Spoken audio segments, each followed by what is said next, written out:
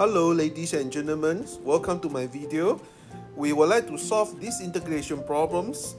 As usual, it looks fairly and very challenging, but I'm going to show you a strategy of solution that can solve the problem within 2-3 minutes, which is much faster than the conventional methods. Because the integration bound is from 0 to infinity, we would like to try a strategy by replacing x become 1 over x. And then dx become negative 1 over x squared dx. The integration limit, infinity becomes 0, 0 become infinity.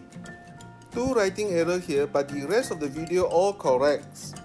Label the original I as equation 1. Then we can rewrite I equals to integral infinity to 0.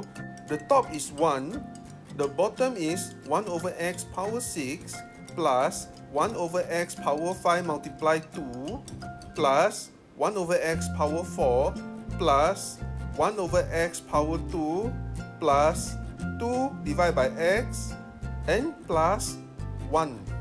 Multiply negative 1 over x squared dx.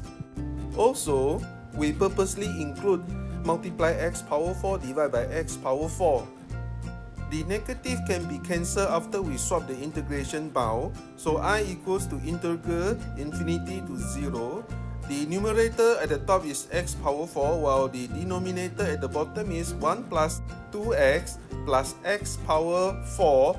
Don't worry, we will add x power 2 back, the order doesn't matter, and then plus 2x power 5 plus x power 6 dx.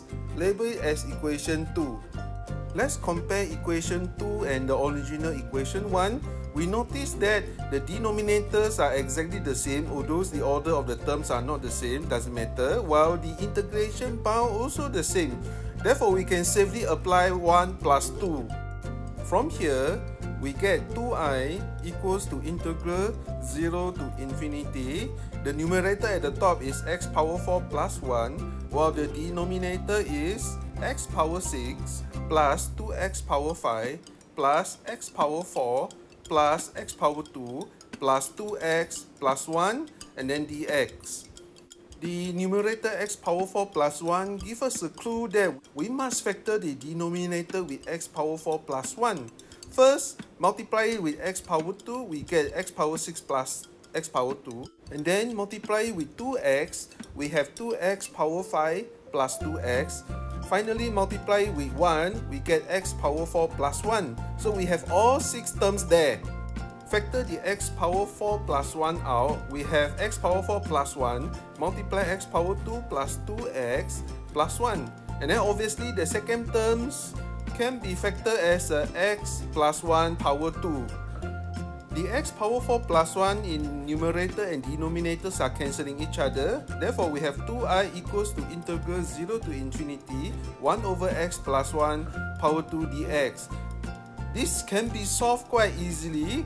I will be equals to 1 over 2.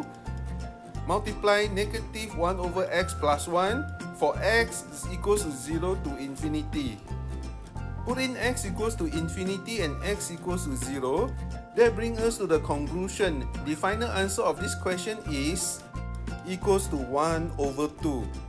Thank you for watching. Please continue to support my channel. Subscribe, like and share with others. I see you in the next video. Bye bye.